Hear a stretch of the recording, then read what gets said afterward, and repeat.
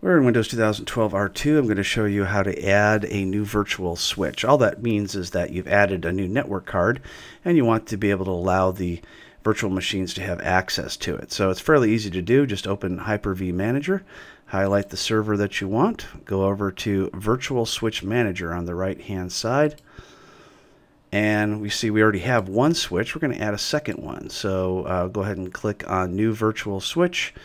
Choose if it's going to be external, internal, or private. I'm going to choose external so everybody can reach it.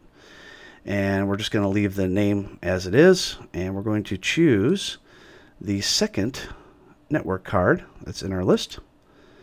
And we're going to leave all the other boxes exactly as they are. Click Apply. It'll say, well, it may have a disruption, but we don't have any virtual machines going right now.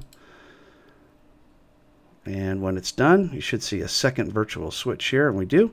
So now we see one switch and now the second switch. So if we want, we can rename those switches. We can just call this adapter 1, apply. And then here we can call this adapter 2, so we know which one is which. Apply, and then click OK.